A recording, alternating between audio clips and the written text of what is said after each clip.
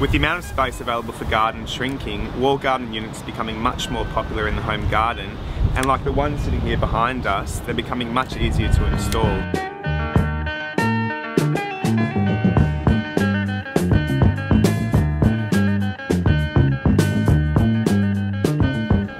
The first decision you need to make is what wall you're going to use for your wall garden. Now you obviously need sunlight, and when setting up your wall garden you prefer morning sunlight as opposed to the harsh afternoon light.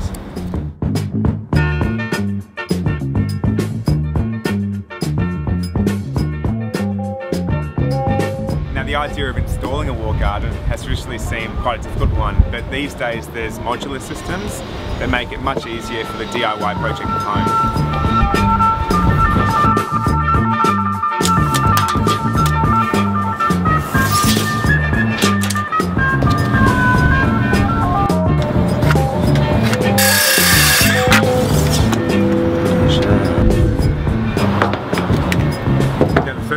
Installing the wall garden units is attaching the braces to whatever surface you're using. Now this setup is probably the most difficult you'll come across. It's a shipping container, so it's got a slightly undulated surface, and it's also very hard metal, so we'll be using metal screws to attach these, but the same theory applies across the board.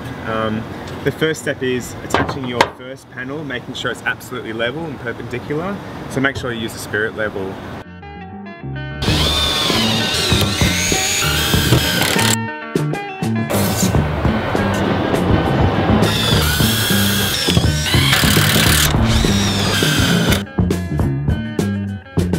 Spacing between the boxes, from one box to the next, 25 centimeters is absolutely perfect, leaving a little gap for the foliage to grow up and then grow over.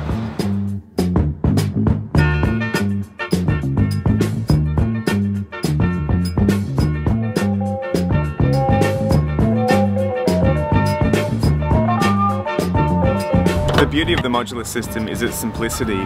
The back of each unit has 2 points that anchor onto the screws that you affix to your panels.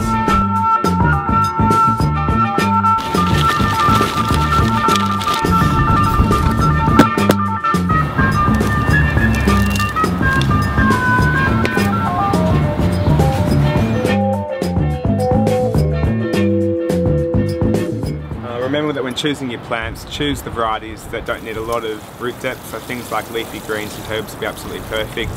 And while it does look a little bit unimpressive at first, give it 1 or 2 months and that foliage will really start to grow out and drape over and cover those boxes and create a really impressive wall garden.